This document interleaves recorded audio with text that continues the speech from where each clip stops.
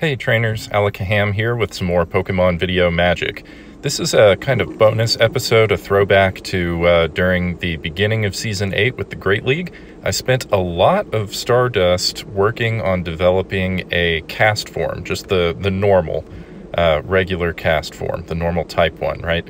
So Castform has some fairly good matchups against players that recur pretty frequently. It might look like it's rated kind of low on PvPoke's list, but it has a lot of really good matchups on the meta. So for the Pokemon that recur pretty frequently, it's going to do really well. And even some of the matchups that PvPoke says that it loses, like against Azumarill, if you get a head start, like if you're ahead on energy or something, you can definitely beat Azumarill as well.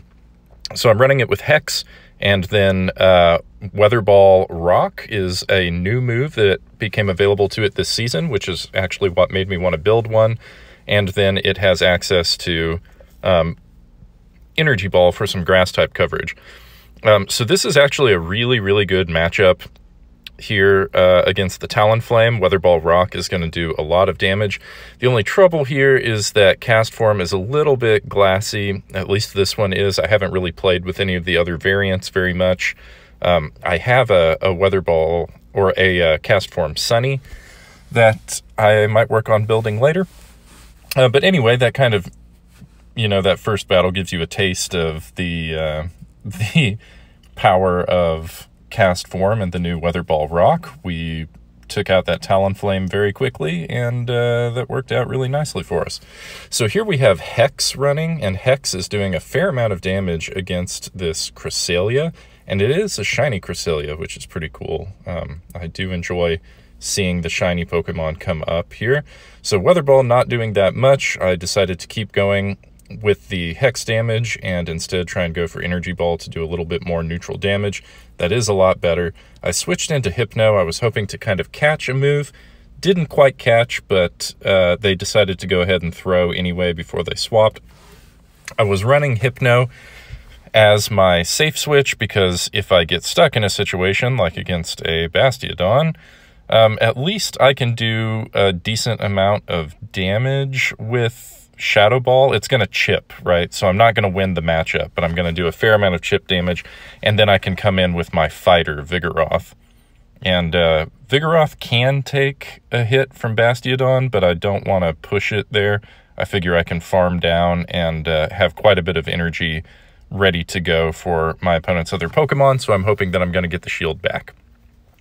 You've probably noticed that this is an ABA team, so the risk is that I get stuck against a fighter.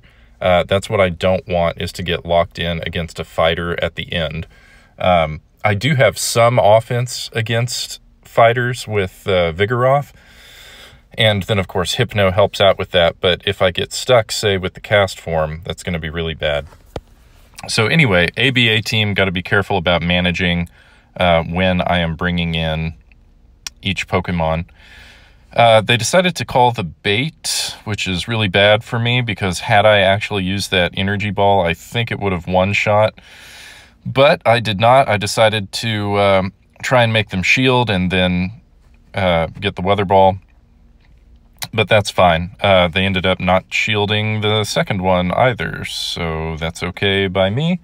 I decided to go ahead and put up a shield to preserve some health on this Hypno. Hypno gets to the second Thunder Punch faster than the first one, so that's a pretty good situation for me there. I did get the shield back, and we were really close on being able to get to that second Thunder Punch.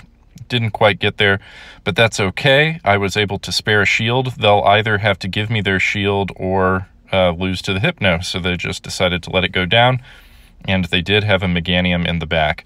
I went immediately for that Thunder Punch because I didn't think I could survive long enough to get to Shadow Ball, but I should have gone for Shadow Ball.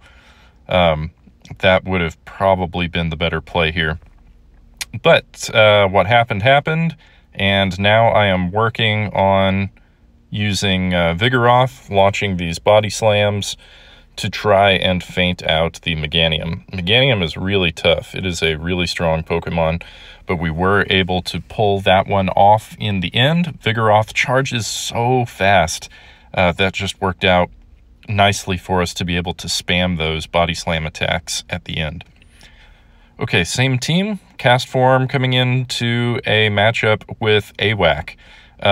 That's a very good matchup for Castform, so I just farm up a little extra energy, and then I go straight into Vigoroth. So the plant thing, whatever it is I'm fighting there, Ferrothorn, can do a fair amount of damage with those power whips, so I'm really counting on my super effective fast moves to do as much damage as possible, and I decided to give up Switch so that I could maintain a shield, which in retrospect may not have been the best play because I took a lot of damage on Hypno before I actually feinted out the Ferrothorn. But I did farm up enough energy for Shadow Ball, and they did not block it.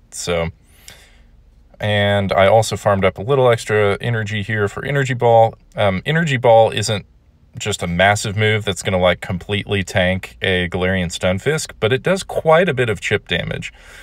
So because they used a shield, I decided that I would go ahead and protect the Castform a bit here.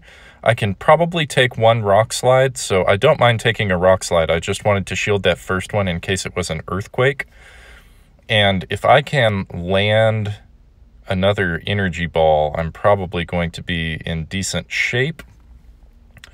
But they forced me to shield. Even a Rock Slide was going to be too much damage for me there.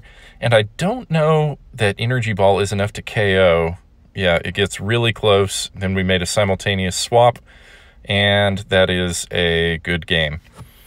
The simul swap worked out nicely for me. I didn't expect them to swap at the same time, but I was able to just finish feinting out their lead, and that would have given me energy for the Stunfisk.